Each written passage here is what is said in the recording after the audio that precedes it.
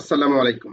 আজকের ক্লাসে আমরা দেখব AIBB ব্যাংকিং ডিপ্লোমা সেকেন্ড পার্টের RMFI risk management in financial institutions এই সাবজেক্টের ম্যাথ সলিউশন দেখব। গত ক্লাসগুলিতে আমরা দেখেছি ৯৮তম ব্যাংকিং ডিপ্লোমা যে ম্যাথ এসেছিল সেই ম্যাথের সলিউশন ক্লাসগুলো দেওয়া হয়েছে অ্যাকাউন্টিং স্কুল ইউটিউব চ্যানেলে।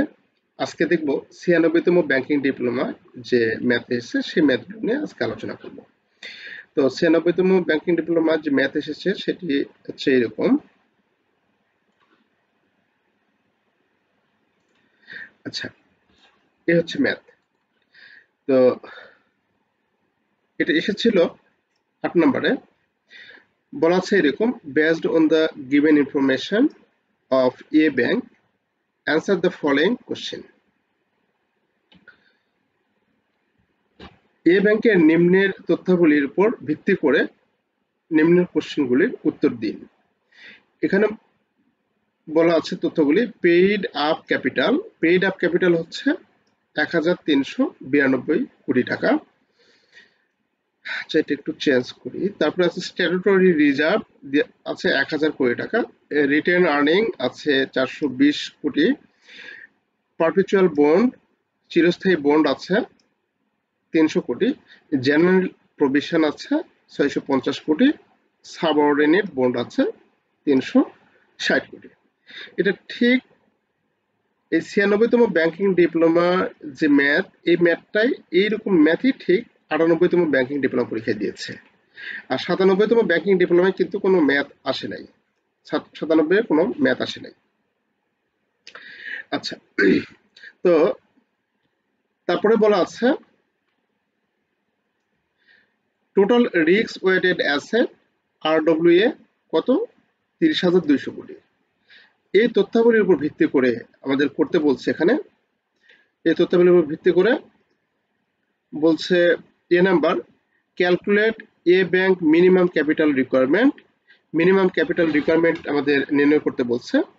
বি নাম্বার বলছে calculate CET1 and tyre 1 capital ratio বের করতে বলছে।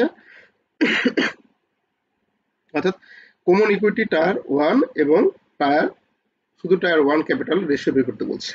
সি নাম্বারে বলা আছে calculate tyre 2 capital ratio of the bank.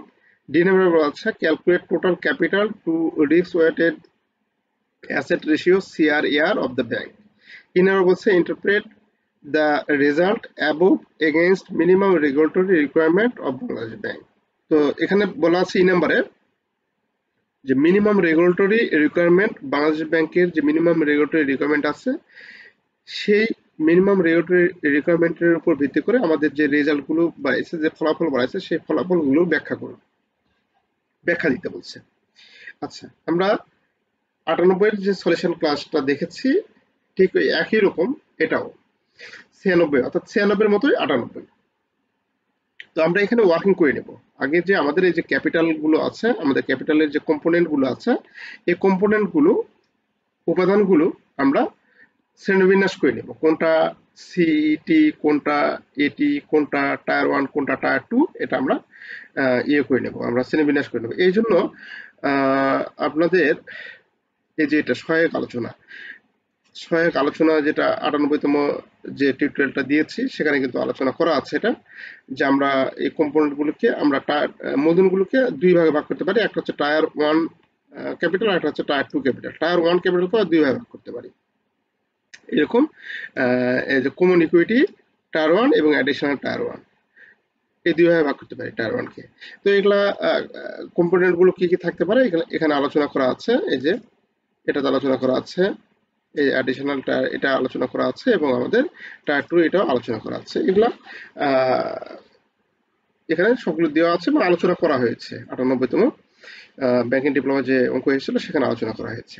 আচ্ছা, আমরা এখন এটা শ্রেণীবিন্যাস করব।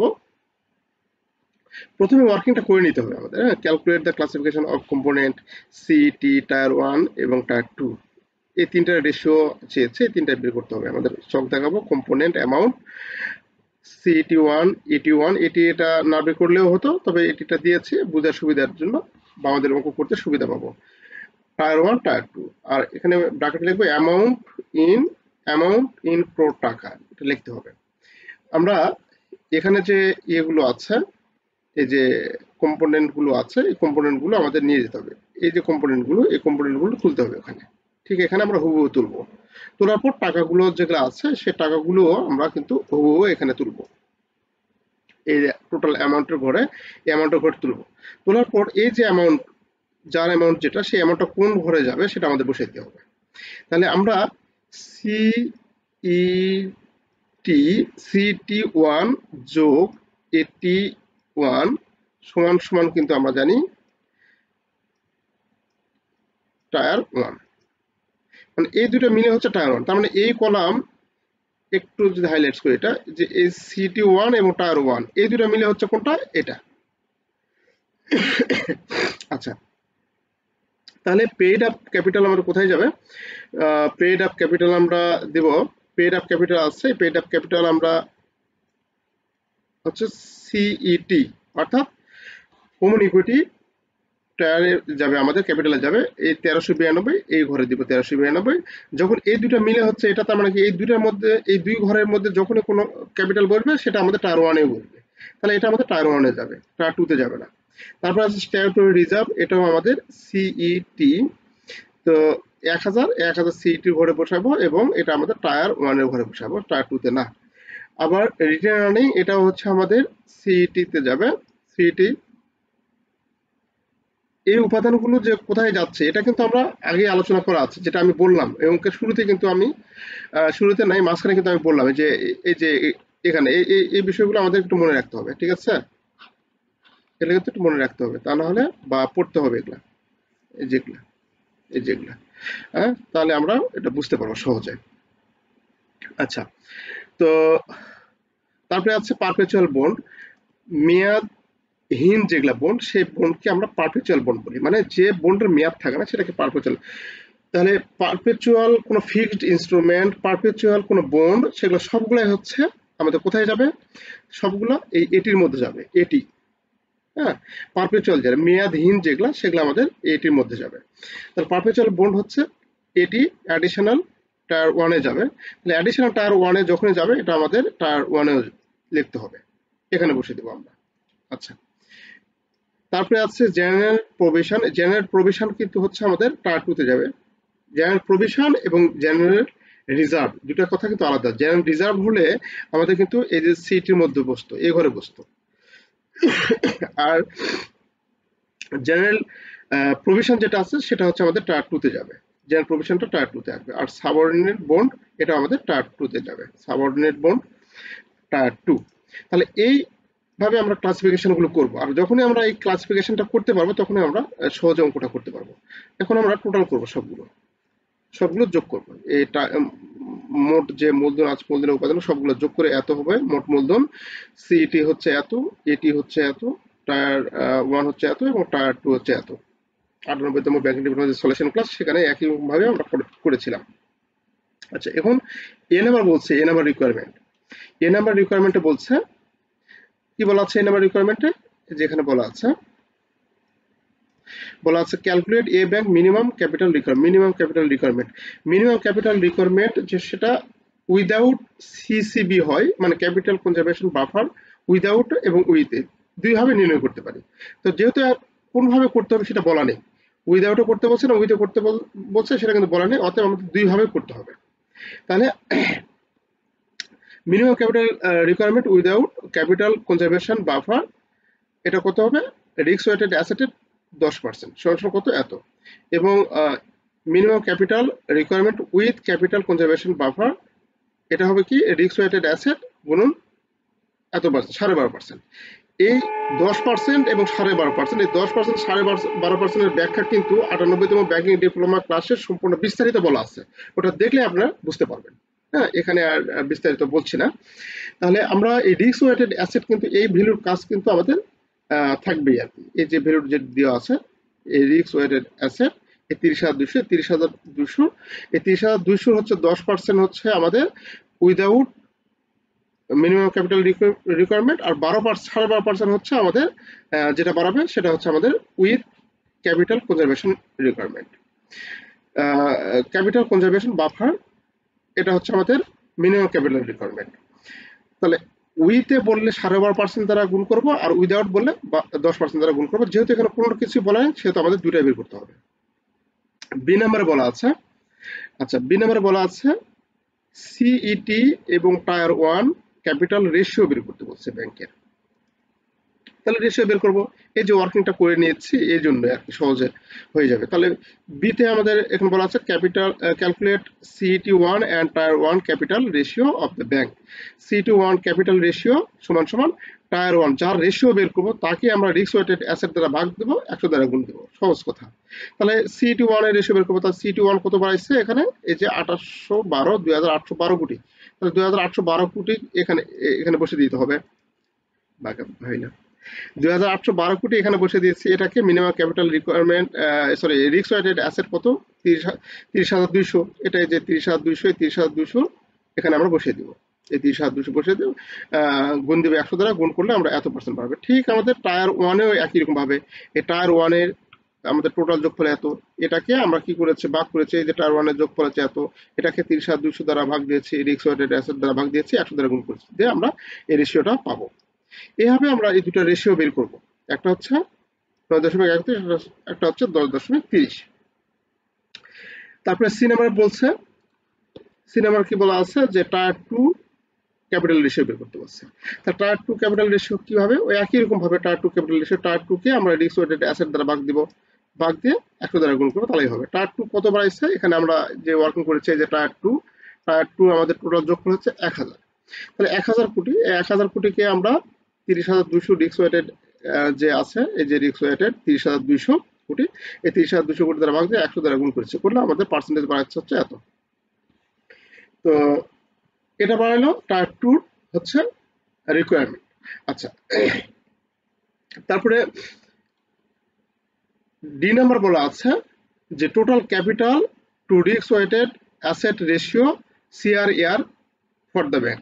এই ব্যাংকের আমাদের ডি নাম্বারে যেটা করতে বলছে, আমাদের টোটাল ক্যাপিটাল রেশিও বের করতে বলছে, রিস্ক ওয়েটেড এভারেজের রিস্ক ওয়েটেড অ্যাসেটের যে রেশিও, এই রেশিও বের করার জন্য আমাদের টোটাল ক্যাপিটালের যে রেশিও বের করবো সেটা কার উপর, রিস্ক ওয়েটেড অ্যাসেট রেশিওর উপর আমরা এটা বের করবো। তাহলে এই সূত্রটা ঠিক একই রকম, আমরা টোটাল ক্যাপিটালকে জাস্ট ওটা দ্বারা ভাগ দিব, টোটাল ক্যাপিটালকে আমরা রিস্ক ওয়েটেড অ্যাসেট দ্বারা ভাগ দিব, 100 দ্বারা গুণ দিব, করলে টোটাল অ্যাসেট কত 4112। এটা কিভাবে পারলাম, এই যে ওয়ার্কিং করে নিয়েছি প্রথমে, এই ওয়ার্কিং করে নিয়েছি, এই ওয়ার্কিংটাই হচ্ছে মূল। এই 4112 4112কে 30,200 দ্বারা ভাগ করেছি, 100 দ্বারা গুণ করেছি, এই পার্সেন্টেজ আমরা পেয়েছি। এটা হচ্ছে আমাদের কাছে total capital ratio to risk weighted asset ratio, সিআরএআর।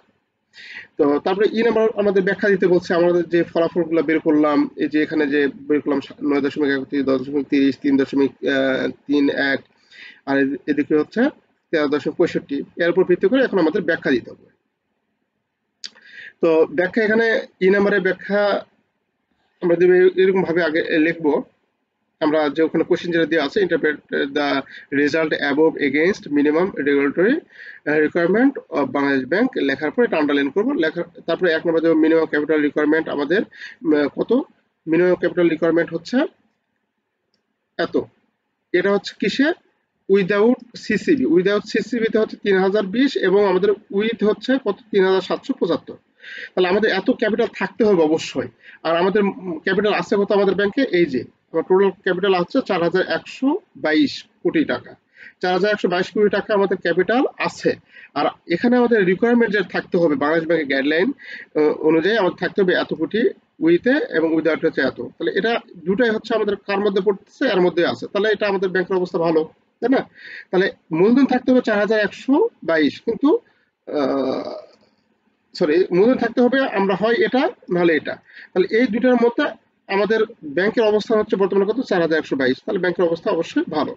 তারপরে আছে CET1 রেশিও, এখানে CET1 রেশিও কত আছে, CET1 রেশিও বের করেছে, এই যে একটু আঁকাকে বেশি হয়ে গেছে, কত, এই যে 9.31 CET1, তাহলে CET1 9.31, এখানে তাহলে সিটি আমরা বের করেছি city ratio, the bank city ratio 9.31, 9.31, which is well above the requirement minimum কত 4.5। আমাদের রিকোয়ারমেন্ট যেটা বাংলাদেশ ব্যাংকের গাইডলাইন রিকোয়ারমেন্ট যেটা সেটা 4.5 থাকতে হবে। আর আমাদের আছে 9.31, তাহলে অবশ্যই ভালো পজিশন আছে। টায়ার 1 ক্যাপিটাল রেশিও হচ্ছে কত, 10.5%, মানে 10.30%। তাহলে এখানে টায়ার 1 ক্যাপিটাল হচ্ছে কত, 10.30%। এই 10.30% আমাদের আছে, যেটা আমাদের থাকতে হবে কত, 6%। টায়ার 2 ক্যাপিটাল রেশিও হচ্ছে আমাদের 4% এর মধ্যে থাকতে হবে। টায়ার 2 ক্যাপিটাল রেশিও 4% এর মধ্যে থাকতে হবে, সেটা আছে কত, 3.31%। তো এটা এখানে বের করেছে যে টায়ার 2 ক্যাপিটাল 3.31%।